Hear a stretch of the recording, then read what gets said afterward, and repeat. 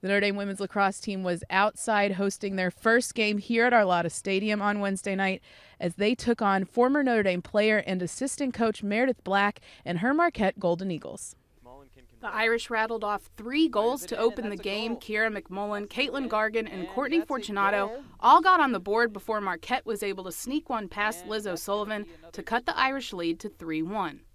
I think it just builds confidence in what we're doing. So getting on the board quickly and with all the ball movement that we saw obviously gets us excited to continue to do that. It just builds the adrenaline that we want to have, and it again just confirms and reaffirms basically the style that we want to play, which is fast, aggressive, and obviously our celebrations are pretty fun to see. So it gets us wanting to continue to do the same thing. So it's important. Meanwhile, Notre Dame worked hard on defense to cause 18 Golden Eagle turnovers. Michelle Phillips and Gargan would add 2 more goals to give the Irish a 5-1 lead going into the locker room at the half.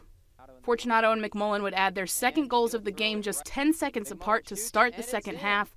Later on, Stephanie Toy and Heidi Anaheim would each add goals of their own about 20 seconds apart as the Irish lead stretched to 10.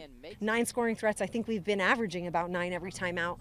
The points are coming off the bench. The points are coming from those that are starting. But more exciting today was the helper points that we saw. Shoot, if we could take hockey assists, we'd have a number of points. But 6 of our 12 were helpers. 4 were off the line to give us 50% from shooting, and we from the 8-meter shooting, and that was a big focus for us today. So we're thrilled with that, and it's never too late to keep improving. And with this team, we're going to continue to do that down the stretch. Freshman goalkeeper Liz O'Sullivan was stout in net for her first career start.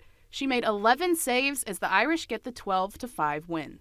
Unfortunately, Allie sustained an injury that kept her from playing today, but Liz has seen some important minutes. But what an outing, 60 minutes, and she comes up with 11 saves and only gives up 5. But credit, and she'll tell you, credit to that defense in front of her, really limiting the high percentage looks. So we're thrilled because that shows a lot of improvement for us. The Irish will be back in action on Sunday afternoon as they head to Villanova to take on the Wildcats at noon. For Fighting Irish Digital Media, I'm Megan Bastido. Go Irish.